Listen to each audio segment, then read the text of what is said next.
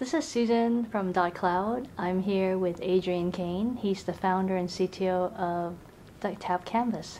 Hi, Adrien. Hi, Susan. Tell us about TapCanvas. TapCanvas is a web application that allows anybody to build a mobile web app in 60 seconds or less. Our goal is to let anybody meaning not necessarily a developer, to build something, put it on their phone in a really fast and efficient manner.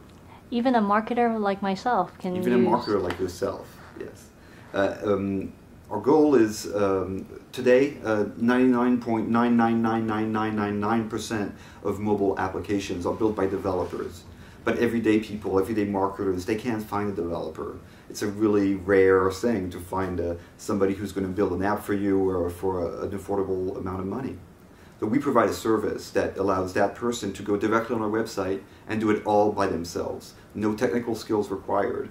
And we host everything for our customer and just put it up on the web for everybody to enjoy.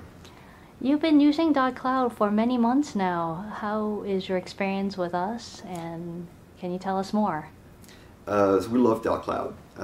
We signed up maybe 8 months ago when we had first code that we wanted to put up on the web.